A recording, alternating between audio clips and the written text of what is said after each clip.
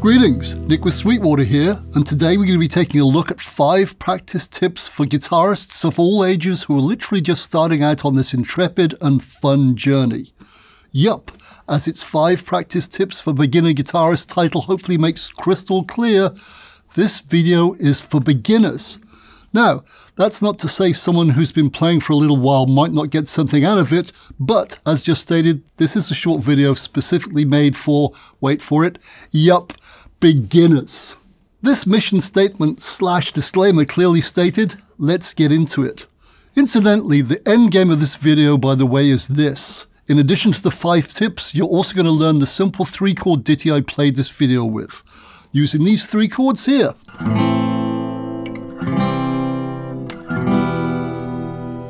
A minor, C, and E minor. And as an added bonus, there's a link to the backing track for it below so you can play along at home once you've learnt it. Sound like a plan? Good! Let's begin. Now, I'm going to assume that in addition to having a guitar, you also know your guitar's string names and also how to read a chord window. One of these bad boys shown on the screen right here. Now, if you can't do this yet, don't fret though. There's a link to a quick, simple lesson in the text below. And as an added bonus, this link will also introduce you to the unforgettably silly phrase, Eddie ain't dynamite, goodbye Eddie. This will ensure you always remember your strings' names in terms of their tuning, namely E, A, D, G, B, E, going from the thick E to the high E, both called Eddie. I'm also going to assume you're somewhat familiar with 4 of the first open chord shapes we all invariably learn. Often fondly referred to as cowboy chords, these 4 shapes I'm talking about are as follows. A minor, C, E minor, and last, but certainly not least, D.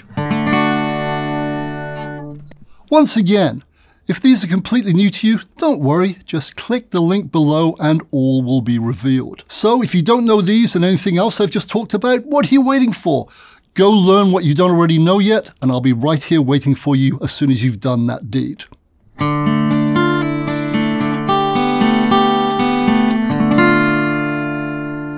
And this is tip number 1, making every note count. Yes, my friend, for each and every chord we play, we obviously want to make every note in it count. By that I mean we want to hear each and every darn note. To do this, we need to make sure that we're not only fretting the notes in the chord correctly, but also not inadvertently muting any other strings while we do so. To explain this, let's look at our E minor chord, shall we? As you can see from the chord window on the screen, this chord involves all 6 strings via 2 fretted notes and 4 open string notes. Our 2 fretted notes are the 2nd frets on the A and D strings using our 1st and 2nd fingers respectively. Incidentally, this chord can also be fingered using your 2nd and 3rd fingers like this, but for the purpose of this lesson we're going to use fingers 1 and 2. I'll explain exactly why very shortly. Now, to fret these notes correctly, we need to use our fingertips and also get as close to the fret as we possibly can without going over the fret. We also need to curve our 2 fretting fingers like bird claws. We don't want them collapsed like this. We want them like this. This is good. This, bad. We also want to make jolly sure that our 2nd finger isn't accidentally touching and thus muting the G string like this. Once again, we don't want that, we want this. We need to hear that all-important open G string. So our 2nd finger needs to create a bridge so our G string can ring freely just like a bird. And as you can see, all it takes is a minor rotation of my hand to fix this misnomer. So here it is with it muted. Here it is, all good. So once we've fingered the chord, we now need to pick each and every note within it to make sure all is well, just like this.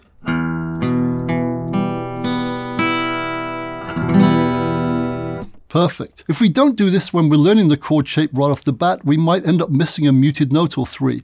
I mean, this sounds fine, right? But it's not, because if I break it down, that G string is muted once again. This is what the chord should sound like. Not this. Once again, notice the minor adjustment it takes to fix it. From this, I'm just doing a slow rotation of my hand towards me. Pretty good, right? It's important that you do this with each and every chord when you're learning them at first. So please apply due diligence and check every note when you're learning a chord. After all, we want to create good habits, not bad ones that involve chords that have missing notes. Your homework? To do the same exact thing with the other three chords, namely A minor, C, and D. Got it? Finger them, then check every note within them, including those all-important open strings that are part of the chord. For example, like the open high E string notes in the chords C and A minor. This sounds okay, right? But guess what? The C I'm playing inadvertently has that high E muted.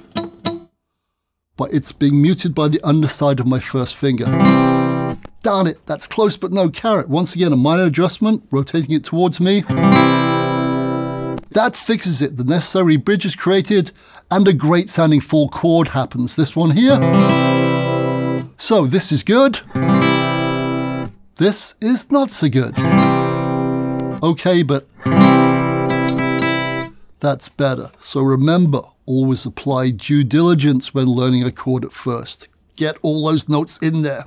Two other quick things. Firstly, your fretboard hand nails need to be nice and short. Sorry, folks. Yep, you need to use one of these because you literally need to be pressing the flesh when fretting notes. Secondly, and this is something I really have to point out, playing the guitar is not easy, by the way, especially at the start when you're first beginning. There's no shortcut, I'm afraid. There's no app for this. Learn to play the guitar in a day is up there with the check is in the mail and 5-second abs, as pure and utter nonsense. Lies, my friend, lies. Don't believe what you see on the internets. To become a good guitar player, you've just got to put in the time and effort. There's no shortcut, like I've just said. And please be patient. Don't get frustrated. Remember, you're asking your hands and fingers to do things they've never done before, ever. So please give them a chance and stick with it. For example, how long will you give a newborn baby to learn how to walk and crawl? A week? 10 days? A month? 3 months? No, sir, you give them as long as it takes and help them all you can along the way. I rest my case. So, give your fingers the same chance. They can and will succeed, I promise.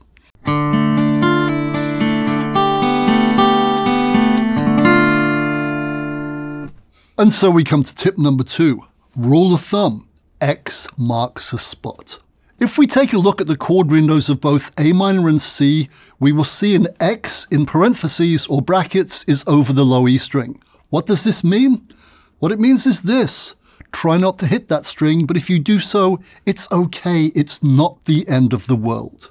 The reason it's okay in both of these chords is because they each happen to contain the note E within themselves. That said, we'd rather not an E be the lowest note. Here's A minor with the low E string ringing. And here it is without.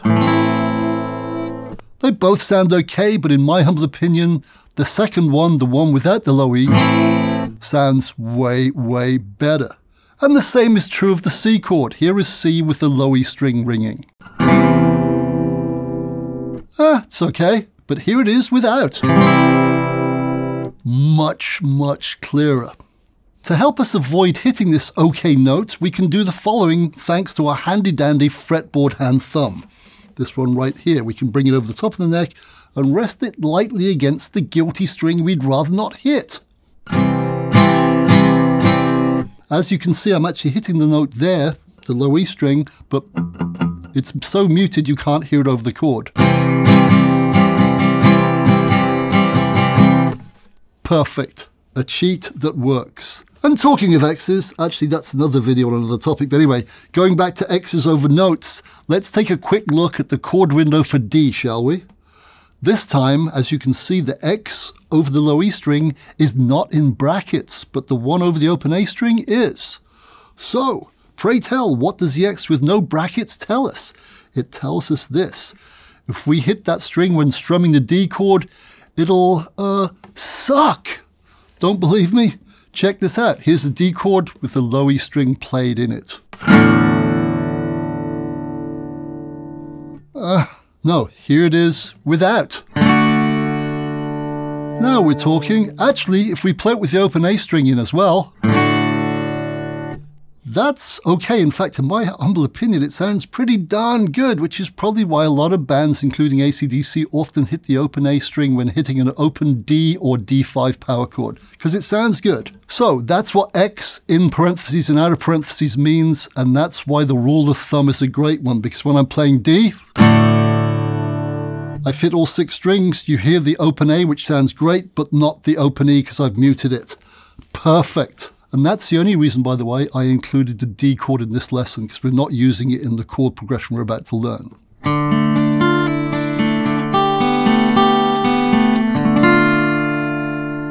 And here's tip number 3, pivot points. What I'm talking about here is looking for any and all commonality in the chord shapes you're changing between. What exactly do I mean by this? Let me explain via the C and A minor chord shapes. These two right here, C and A minor.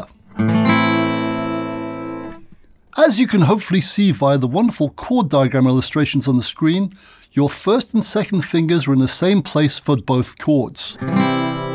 Second finger there, first finger there. Here's A minor. And hey presto, once again.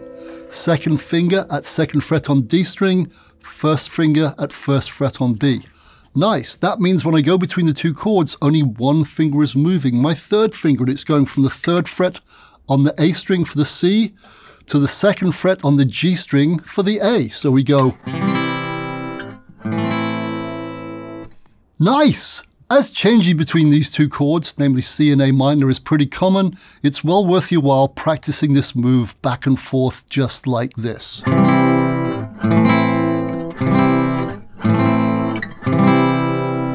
Perfect. The same is also true of C and E minor. Changes between these two are pretty common. And that's why I recommended we finger the E minor using our first and second fingers earlier in the video. Make sense? Like I said, 2 and 3 are good, but for this particular lesson, we're going to stick with fingers 1 and 2. The reason for doing this is very simple. It means that when we change from C to E minor or vice versa, our second finger doesn't have to move when you switch between the two shapes. Let's start with C, shall we? As you can see, my second finger is at the second fret on the D string. Then when we go to E minor,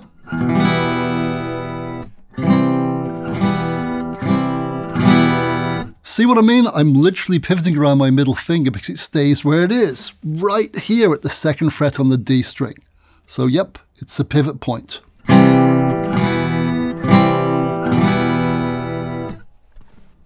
And the same exact logic applies when we change between E minor and A minor too. Once again, we can pivot around our middle finger because it stays where it is. So, as the chord sequence we happen to be learning in a minute goes, A minor, C, E minor, and repeats, having a pivot finger like this that stays where it is for all 3 chords is pretty darned useful. See what I mean? Pretty cool stuff, huh? So yeah, looking out for a finger or two that doesn't have to move when you change between chords is something definitely worth doing. So I'd suggest you practice the changes we've just gone over and take your time, by the way. Remember, playing guitar isn't a competition and it's not Amazon Prime either. You don't just start playing and you're doing it 2 days later perfectly. So remember, it's slow shipping. Also, don't get frustrated because it will take a while. As already stated, you're asking your hands and fingers to do things they've never done before. So be patient.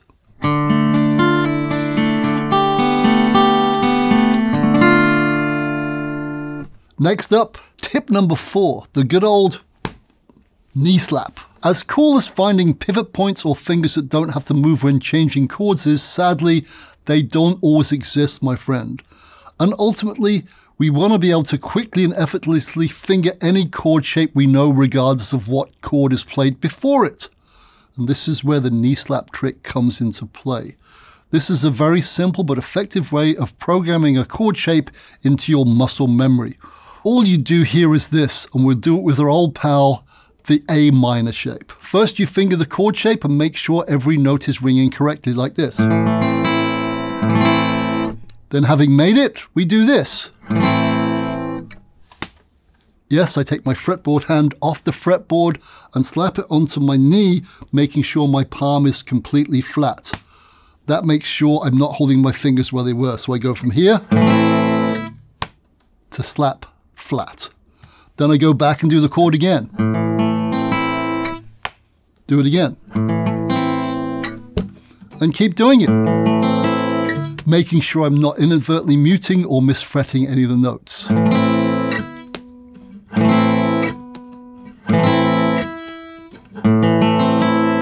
I suggest you do this over and over again and don't cheat. Make sure your palm is totally flat when you slap your knee. And after a while, like I've just said, muscle memory will slowly but surely kick in. And invariably, you'll start finding your fretboard hand making the shape as it leaves the flat knee slap, like this.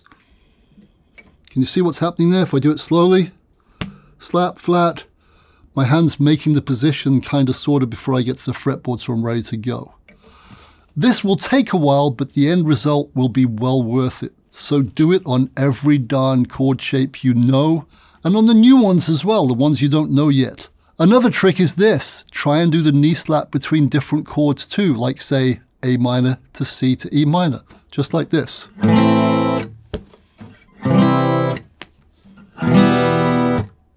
Got it? Actually, to be diligent, what I should have done is this. I should have made sure each note in each string was correct. So let's start again. Here's A minor. Slap. C. Good. Slap. E minor. Perfect. That will help, I promise.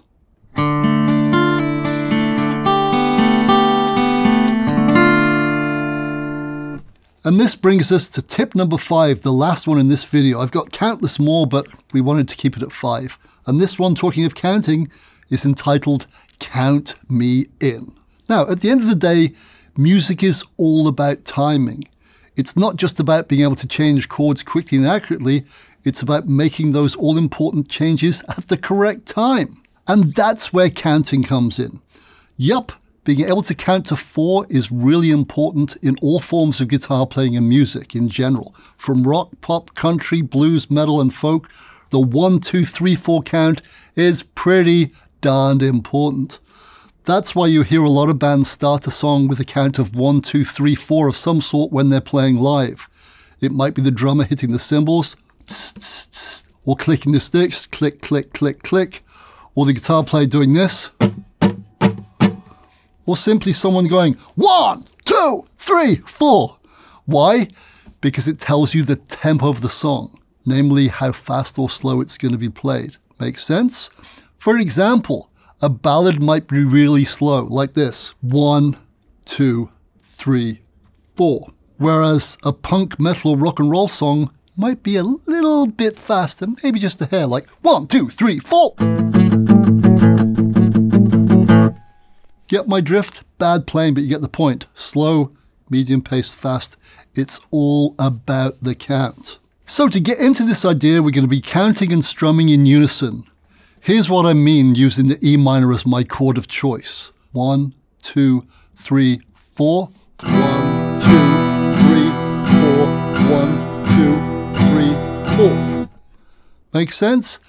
As you could hopefully see and hear, on each and every count, I'm picking all 6 strings with a single deft downstroke. 1, 2, 3, 4. And as you can also hopefully see, while I'm doing this, my forearm is going up and down like this. And as you can also hopefully see, I'm only hitting the strings on the way down. I'm not hitting them again on the way back up. That's a topic for another lesson. So I'm doing this. 1, 2, 3, 4. Now, what a lot of players do to keep time is tap their foot like this. I do this all the time and hopefully you can hear it. So my foot is hitting the ground on each beat. 1, 2, 3, 4. Got it? For this very reason, our 1, 2, 3, 4 counts are often referred to as the downbeats. Make sense? So what we're doing with our strumming right now is hitting each and every beat with a down strum. Synchronicity, not just a good Police album. I like it. Before we go any further, let's quickly make sure of 2 things. First off, Let's make sure you're holding your pick correctly. You grip it between the thumb and first finger of your picking hand, just like this. And when you hold your arm parallel to the floor like this, the tip of the pick is pointing towards the floor. It's not pointing away from you, it's pointing down to the floor like this. Also, please make sure you don't have too much of your pick sticking out. You want it to be kind of like this, not like this. The reason you don't want too much sticking out is you want to have control over it. And if you've got too much sticking out, it's going to be floppy and it might just fall out of your hands. Just like that. If I liken it to... Actually, does anyone have a pen in here? Perfect. Look at this. Magic. So if I get my pen out, if I write like this, with a lot of the pen sticking out, it'll be even more messier than usual. But when I close up to the tip like this, your writing will be much, much neater. Even mine. Why? Because you've got much better control. And that, my friend, is why you don't have too much of your pick's tip sticking out. Got it? Good. The other thing is this. Even though we're effectively strumming from our elbow joint, we don't want to lock our wrist up. We're not playing punk rock right now, as cool as that can be. Instead, we want our wrist joint to be nice and relaxed, like this.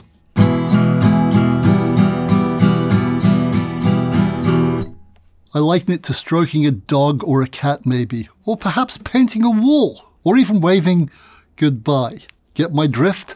Don't lock your wrist when doing this strumming. Keep it nice and loosey-goosey. Anyway, enough of my darn yammering. Now it's time to do our A minor to C to E minor chord change in time while counting or tapping our foot. Are you ready? Because this is what we're going to do.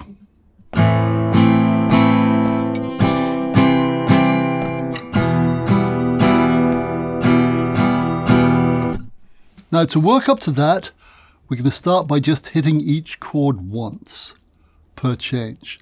And using music speak, we're going to call each 4 count a bar. That just means there's 4 evenly timed beats within a bar. Got it? So 1 bar is this. 1, 2, 3, 4. Got it? Good. Now we know this. The timing of our A minor, C, E minor chord progression is this. 1 bar of A minor, followed by 1 bar of C, then 2, not 1, but 2 bars of E minor, making 4 in total. See? 4 is a very important number. So if I just hit these chords on the first beat of their respective bars, I get this. 1, 2, 3, 4. 1, 2, 3, 4. 1, 2, 3, 4. 1, 2, 3, 4. 1, 2, 3, 4. Got it? Having done this, I then just go back to the start and repeat the same thing over again. So that's exactly what you're going to do now. You're going to count or tap your foot and just play each chord on the first beat of each 4. That way it'll go A minor, C, E minor, and then repeat just like this. 1, 2, 3, 4. 1, 2, 3, 4. 1, 2, 3, 4. 1, 2, 3, 4. 1, 2, 3, 4. 1, 2, 3, 4. 1, 2, 3, 4. 1, 2, 3, 4. Now, by hitting each chord on the 1 count gives you counts 2, 3, and 4 to get ready for your next chord. Make sense? So effectively you're doing this. 1, 2, 3, 4. 1, 2, 3, 4. 1, 2, 3, 4. 1, 2, 3, 4. So work on that until you've got it down and can repeat it consistently without any mistakes. Remember, timing is important. The 1 is important. Don't believe me? Just ask Bootsy Collins. 1. Anyway, once you've mastered this, we're now going to hit each chord on beats 1 and 2 of each bar, just like this. I'm going to count myself in and then do the deed.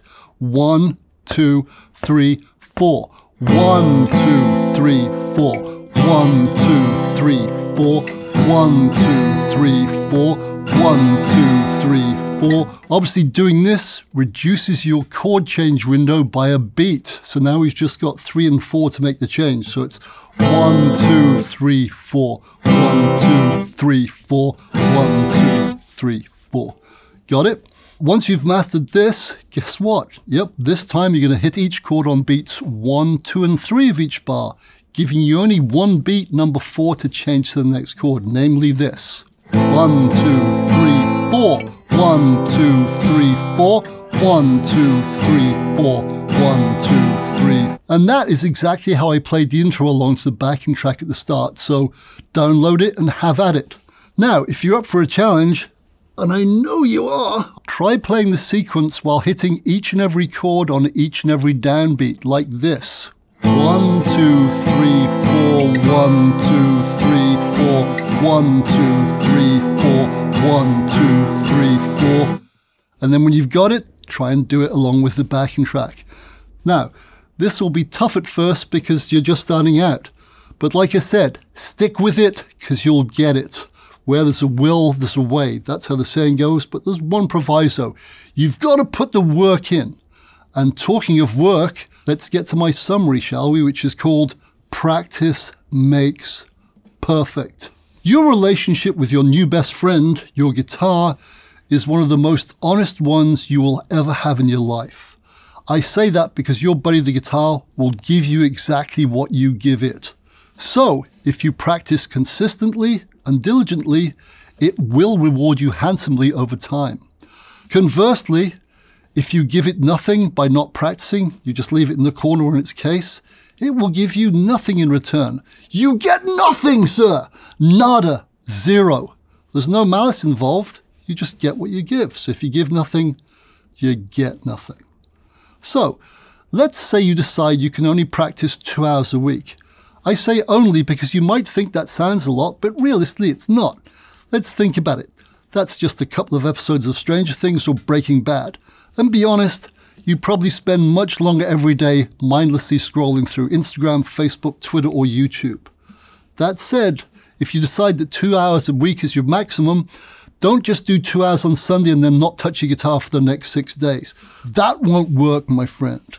You've got to be consistent and regimented to make sure your precious practice time really pays off. To this end, 20 minutes a day, 6 days a week would be much more beneficial. So stick with it, and like I said, don't get frustrated. It ain't easy, especially at first. But if you stick with it and apply the 3 sacred P's, namely practice, patience, and persistence, or if you like, perseverance, it will pay off in spades, I promise. This is your best buddy, and when you give it something, it will return it. And there you have it, my first 5 tips. If this lesson has proved useful and you'd like more of the same, please let me know in the comments below. And by the way, as you've probably noticed, I'm a lefty. Don't worry about it. It's just like looking in a mirror.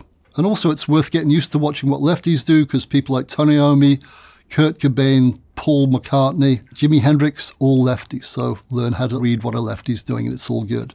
Anyway, I'm going to play out by strumming every darn downbeat of our A minor C, E minor sequence along with the backing track you can download. I'm out. See ya.